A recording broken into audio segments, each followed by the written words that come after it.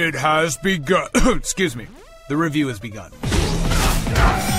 Mortal Kombat takes it back so old school that they've dropped a whole new dimension, or at least a half a D, to bring that familiar gameplay to a new generation. And they've never looked better. NetherRealm Studios kept all the back-splitting, and every single sickening that fans of the series have come to expect from the Mortal Kombat franchise. Finish him! The last doors are closing. Story mode takes us back to the beginning to retell the first 3 Mortal Kombat storylines. For die-hard fans, they probably don't give a flying. You were probably too busy trying to keep that wadded up napkin with all the fatalities written on it in one piece. Needless to say, the Mortal Kombat team has created a robust single-player experience that raises the bar for the series. The cheeseball dialogue fits well with the robot ninjas and killer moves.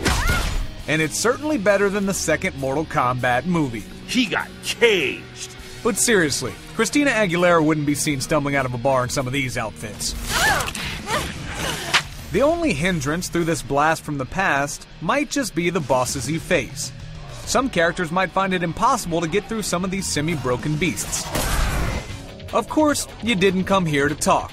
Dun dun dun. You came here to fight, and Mortal Kombat won't disappoint you there either. Sporting one of the best engines in the series, this classic franchise brings back many of the fan favorites as well as a couple of new tricks. Powered up EX moves feels a little out of place for the series, but the combo breakers and bone-crushing X-ray moves fit right in. And finishing moves, yep, they're still there. If you get tired of plowing through the story, you can always give Versus Mode a go and modify your matches. If you get tired of that, you can take on the Challenge Tower, where you get to test your bladder control with 300 challenges awaiting your climb to the top. Get tired of that and you can check out Tag Play. Or you could just do this again. That never gets old. Variety, solid combat, and just a touch of cheese. Mortal Kombat doesn't just impress us, but returns to full form in this newest iteration.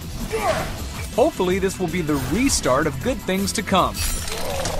That's why we're giving Mortal Kombat 5 finishing moves out of 5. Flawless victory.